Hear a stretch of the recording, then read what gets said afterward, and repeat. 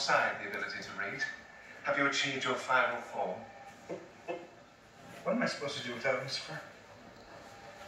How am I supposed to react? I don't follow. Well, I know you're the devil now. You come at me with these sort of funny, kind of clever insults. I give back, we go into a little insult dance, and that's a Tuesday. But now everything's changed. Don't be ridiculous, Daniel. Nothing's changed. I'm still the same person. Charming, beloved, and you're still the same person too. Useless, tolerated.